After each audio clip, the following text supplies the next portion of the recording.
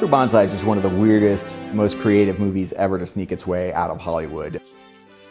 When you watch this movie, it's just hard to believe that it got made with this amazing cast. Some of the best actors gravitated to this movie. Peter Weller, who played RoboCop, Jeff Goldblum, who played The Fly, Clancy Brown, who's the Kurgan from Highlander, Christopher Lloyd, Doc Brown is in this, John Lithgow is in this movie. It's amazing. Rock and roll!